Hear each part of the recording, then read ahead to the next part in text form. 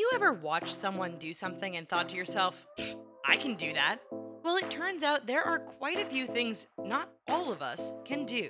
If you've seen our other videos in this series, then you know certain skills and tricks can only be accomplished by a very small minority. We've got 10 more things that 99% of the people out there simply can't do. You know what we bet 99% of our viewers can do? Press the subscribe and notification buttons. Go ahead and do it. We'll wait. Don't be one of the 1% who can. Eyebrow lift. When it comes to communicating with other people, you have a number of tools at your disposal. You can change the tone of your voice, use hand gestures, or display all sorts of body language to help you get your point across. However, when communicating with people, one of the biggest cues comes from our face. Our facial expressions can say a lot about us.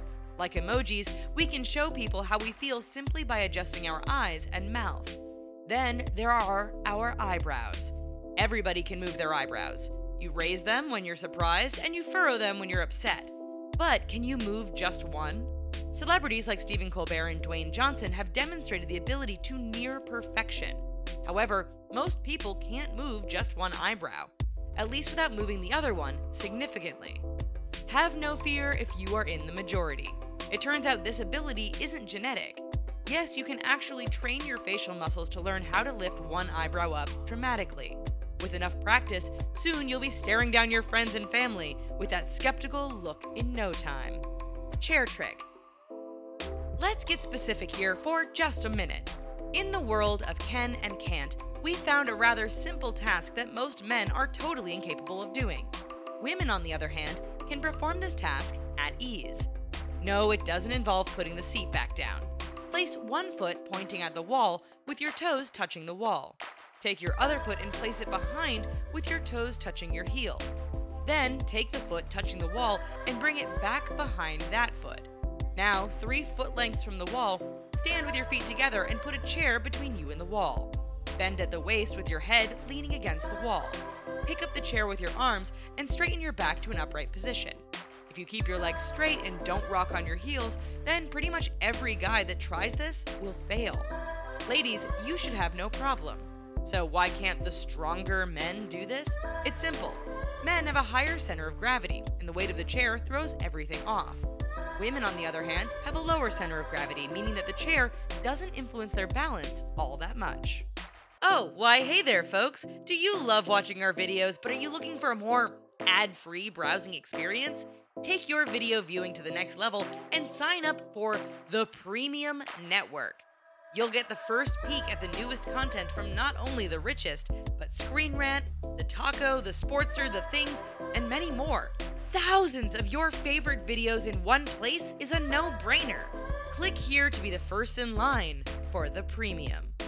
Holding your breath. We were all little kids at one time. During this period, we often had temper tantrums and drove our parents crazy. Didn't get that toy you wanted? Not allowed to go outside and play? The way some of us chose to show our parents we meant business was to take a deep breath and hold it. Yeah, that'll show them. Clearly little kids aren't very smart. In fact, if you're a parent now and have met this challenge, you know that all that happens is that you get several seconds of peace and quiet before your little one gasps for air. All of this, of course, highlights that the vast majority of us can't hold our breath until we pass out. Our body's natural survival instincts are too strong and will overcome any attempt to go without air voluntarily. Sure, you can hold your breath so long that once you exhale you get dizzy and fall over, but that's about it. So, what are the exceptions? Well, there are divers who have trained their bodies to go without air for long periods of time, and some magicians and monks who can enter a meditative state where they go without breathing for long periods. Yet for the rest of us, after about 30 seconds, we have to gasp for a new breath. Multitasking. The human brain is a pretty incredible thing. It stores more information than the biggest hard drives, can solve complex problems, and can decode all the information that comes to it from our ears and eyes. Just like what your phone or computer is doing right now, your brain can handle all sorts of tasks in the background without you even thinking about it. These include things like balancing and breathing. That said, there are limits to this marvelous melon. For instance, with all of its power, most of us are still very limited when it comes to multitasking. No, we're not talking about balancing several projects at work. Instead, we mean literally doing more than two things at a time. Our brain has a part known as the medial prefrontal cortex. When we take on multiple tasks, this area can handle up to two tasks simultaneously. Throw in a third and things start to fall apart. For instance, you may be able to drive your car and talk on the phone at the same time, but throw anything else into that scenario, like, I don't know, reading a sign, adjusting the radio, or interpreting the traffic lights, and your brain can't cope and must give up one task to manage the new one. Talking while inhaling. Okay, so after hearing that title, you're likely breathing in and out and talking.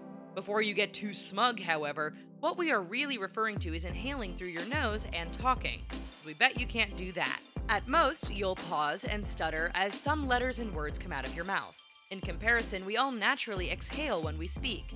That's how the vocal cords get their energy to make sound. Furthermore, you can speak while breathing in with your mouth. You just sound a little funny. However, that's pretty much where it ends. It all has to do with the way our vocal cords are set up inside us. Now, we here at TheRichest aren't medical doctors, but we're pretty sure it has to do with airflow and pressure. These two things need to be just right to get the vocal cords moving enough to talk. Air coming in through the nose doesn't hit the vocal cords the same way. As a result, pretty much no one can speak when they inhale through their nose. There are possible exceptions, especially musicians who use circular breathing where they inhale through their nose while breathing out of their mouths. Alright, it's time for our special ability quiz. All this talk of tricks and rare things people can do has us wondering, how many people have some form of hypermobility or double jointedness in at least one of their joints? Is it A, 1%, B, 5%, or C, 15%? Don't get too bent out of shape thinking about the answer. We'll tell you at the end of the video. Fist in mouth. You've likely been at a party or some gathering where one or more people decided it's a perfect opportunity to show off a very strange talent. Perhaps one of the more bizarre and seemingly pointless abilities involved trying to stick your whole fist into your mouth. For some reason, this is actually a thing, although we suggest not trying it. Even if you could somehow get your hand in there, there's no guarantee that thing is coming back out without some difficulty. No doubt some of you are trying this right now while you watch. Hey there. Just know that this is something very few people can actually do. Why, you ask? Likely because you're not supposed to put your whole darn hand in your mouth.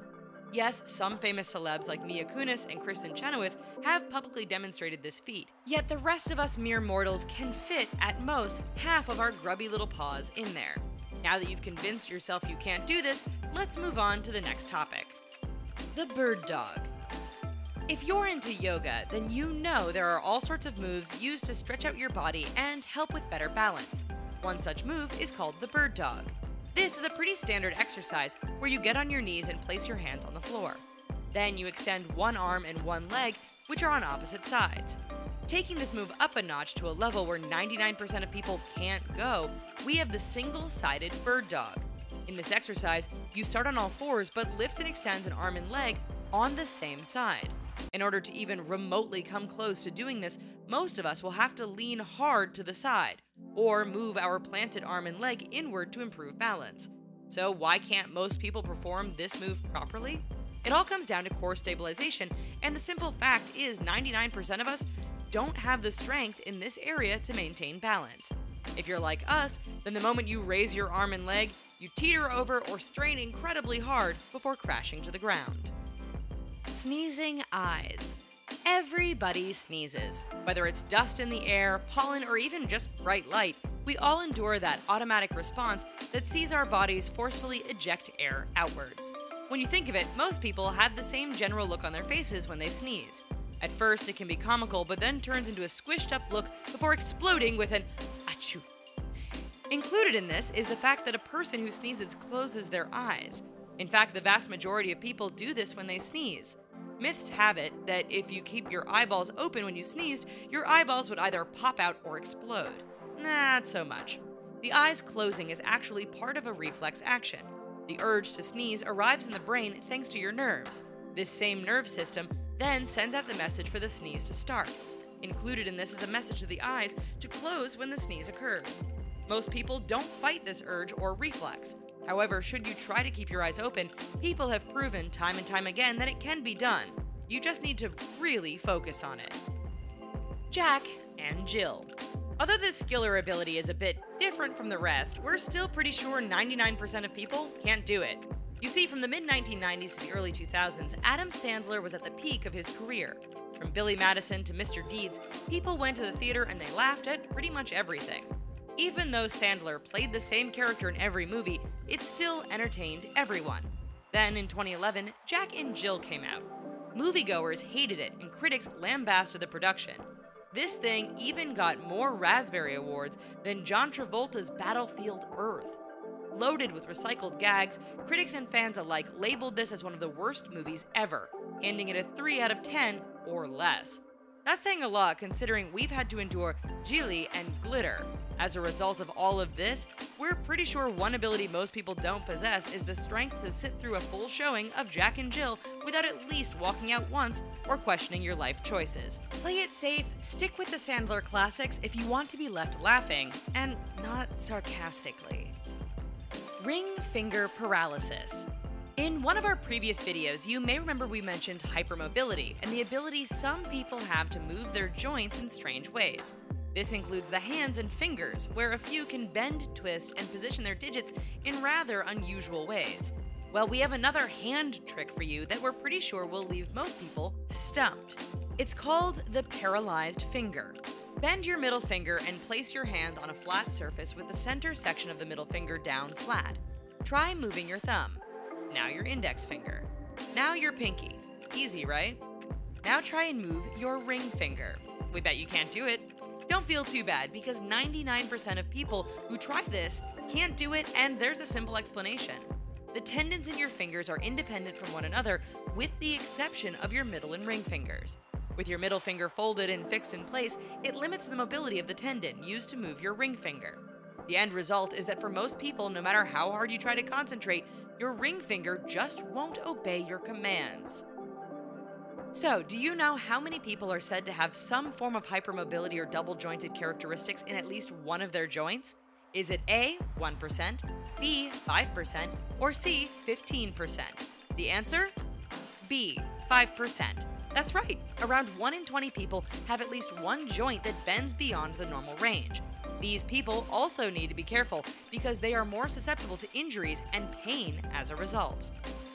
Okay, we're at the end of our video. Why not check out some of our other videos about strange abilities and people who can do crazy things? Just remember, we here at TheRichest only provide these examples as informative entertainment. In fact, to show you understand that, go ahead and click on the subscribe button and we'll be sure to keep the videos flowing to your front door. We'll see you next time. Bye-bye for now.